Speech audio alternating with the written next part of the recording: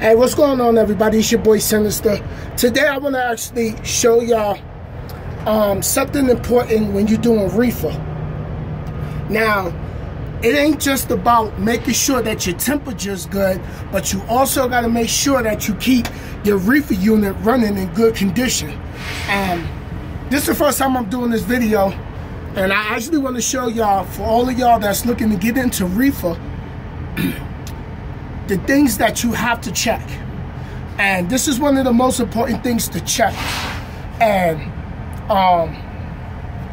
let me put one of my gloves on.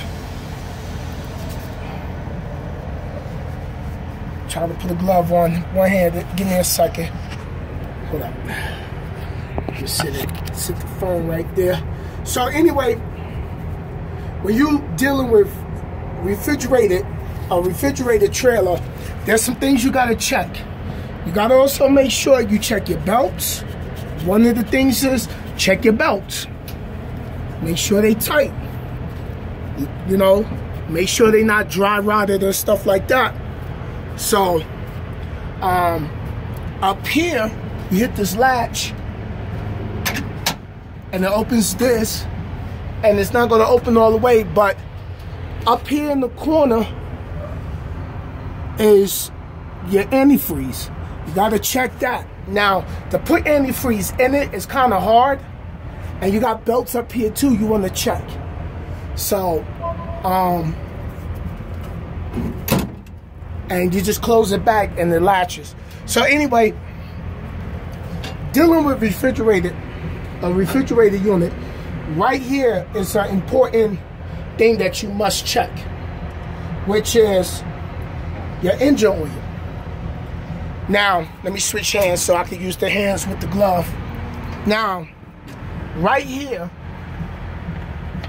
as you can see up here, it says oil also, but that just shows like it don't got the dipstick. This one right here, let me put that cloth right there, is where you get your dipstick from. So that's how it looks. Now I'm gonna wipe it off, because I gotta put it back in there so I can get a good reading. Now I put it back in, I just pull it back out, and that's like where it's at. So I'm just gonna add a little bit more in there and stuff like that, so it can you know, keep the oil circulating through the components and everything of the engine and stuff like that. Here's your hose. You know, you want to check that. It's very dirty in here, but for me to show y'all this, I don't mind getting dirty, because I definitely appreciate all of y'all giving me the support. So basically, that's what you check for. Here's your battery over here.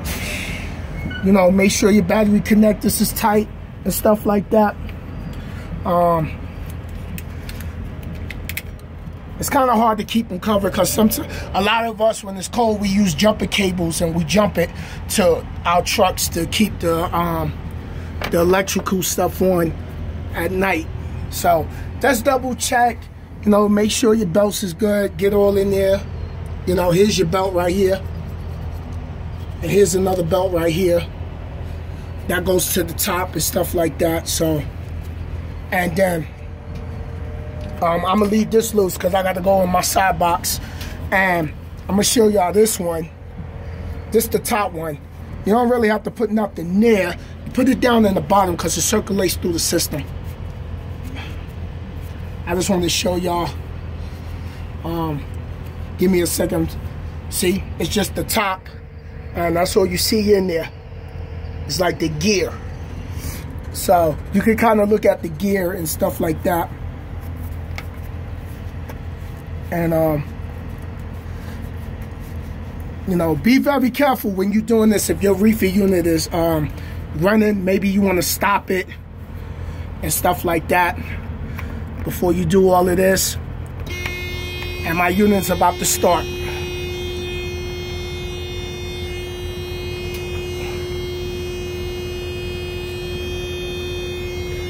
So, because I got it on Cycle Century. So, but that's how you do it. And I hope that helped y'all out. All right?